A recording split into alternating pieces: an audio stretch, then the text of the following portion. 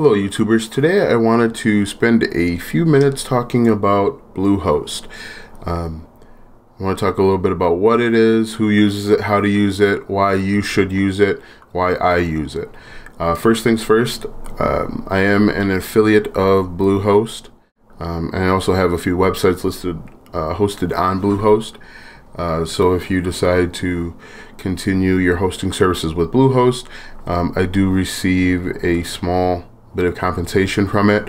The cost of your Bluehost is not affected positively or negatively based on if you click the link in the description or not.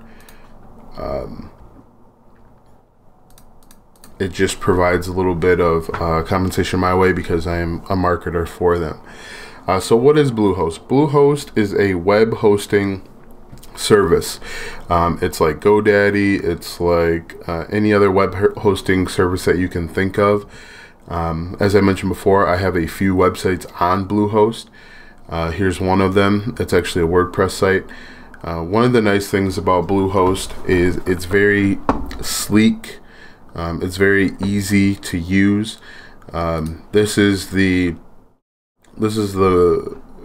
user interface for someone that has an active account. If I just type in bluehost.com, this is what you'll see. As you can see, web hosting at this time starts at $2.95. It may be different once you decide to pursue it. Here's some of the options. WordPress made easy. WordPress basically is a one-click install and setup. You can also create your domain names. You can do non-WordPress sites. Actually, one of the sites that I have that I've created is a non-WordPress site. I basically just use that site to get experience in creating websites and web development. But this is the we'll call this the user interface or user homepage. Very easy. You can go directly to WordPress or any other sites.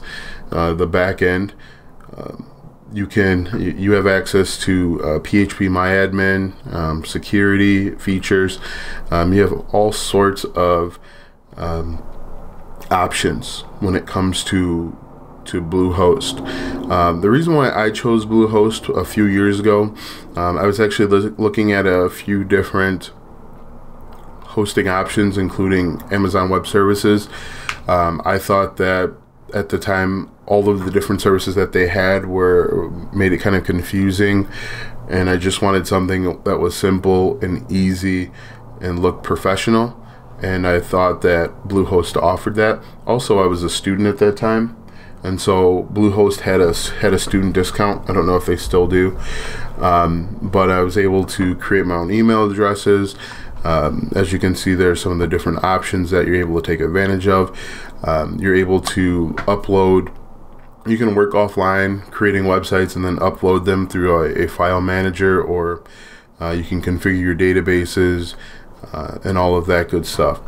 So if I click over here under my sites, as you can see, I just have the one site here. You can create another site very easily. Everything takes a few minutes. It's not a long, drawn-out process, which is nice for someone that's either getting started or they're not familiar with web development or web hosting services. One of the things that kind of catches you off guard is they do have additional add-ons that can add up. They can become kind of pricey, and they are constantly selling different add-ons and features to you, which if you're not paying attention, you could wind up buying something that you don't need or you don't want. Let's see if I click on add-ons. So these are some of the different features that they offer to you. One nice thing though is they will, from time to time, they'll give you a trial of something. They'll let you use it for 30 days or 60 days, whatever, and they'll give you an opportunity to get comfortable with certain features, and then you can decide at the time if you want it or not. I believe when I created this website, you could get an additional SSL certificate at no additional cost, which is nice.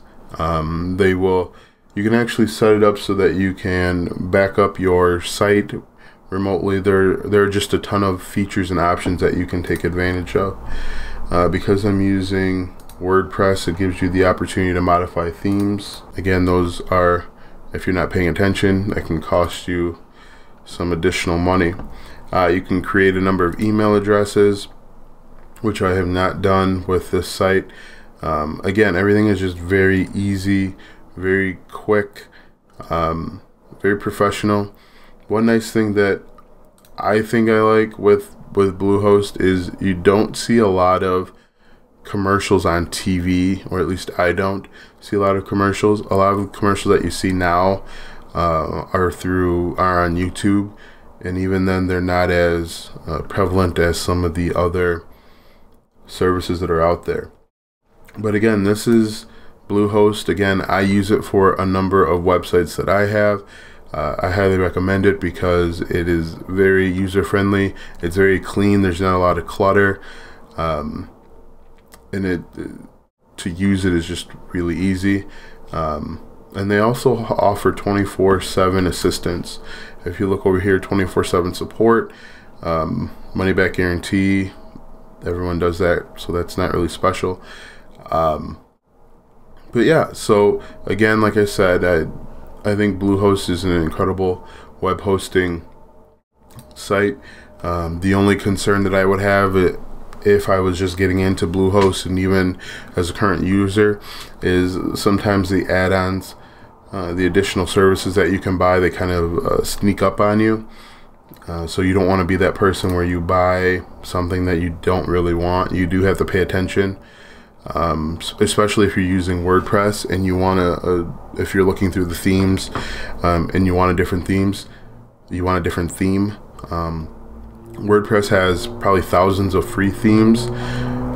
You may accidentally purchase one that's a paid theme, so you just want to keep your head on a swivel for that. As you can see, there are a number of different options out there.